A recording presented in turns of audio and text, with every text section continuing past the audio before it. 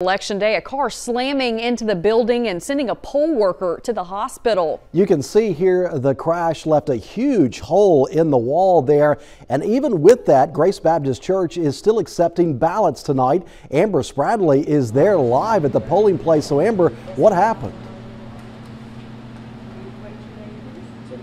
Yeah, Hugh, that's right. You can see behind me, voting is still going on at this precinct. But earlier today, here's a look at this damage left behind when a driver, we're told, accidentally pressed the gas instead of the brakes entering the building here. And we're also told there was a poll worker sitting right inside in this area.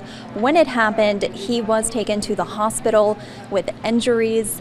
We're not sure yet if he's okay, but he was able to help himself onto the gurney, so that was a good sign. As far as the driver, she proceeded to make her vote, and that's what several others continue doing right now, trickling in within this last hour to go.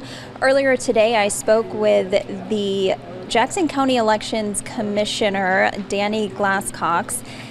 He's the chairman of the commission, and he said that the turnout today has been low, and in typical elections, you know, he will have many of their precincts just sending him numbers throughout the day. But in this case, he's had to call and ask the precincts about their numbers, and he's just really not getting them in. So he did give me an estimate of about 5,000 votes around 3 p.m. today out of 95,000 voters.